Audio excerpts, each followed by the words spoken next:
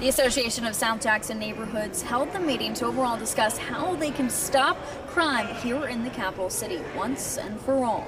We got to do something.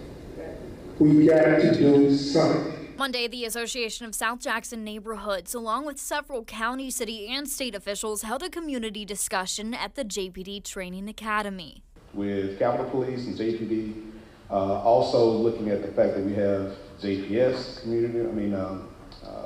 campus enforcement, you have UMC, you have Jackson State, and also the Hinds County Sheriff's Office. We should be the safest place in the state of Mississippi. But law enforcement aside, the goal here was to discuss ideas and plan a comprehensive 2024 legislative agenda aimed at reducing crime in the city of Jackson. We need to get the people earlier when they're committing these crimes and do our best to prevent those crimes. It began with the question of why. Why is there so much crime in the city? Schooling, family life, and blight were a few of the topics that were brought up. We need to have some type of program that helps those students transition to middle schools, but also provide some services and resources to parents. The broken window theory says, hey, you drive down the street and it looks run down. That's a good place for criminals to hide out.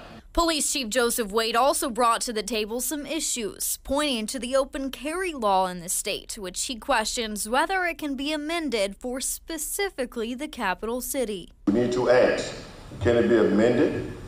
Can it be adjusted? Can it be changed? Because it's decimating your inner city communities. Right.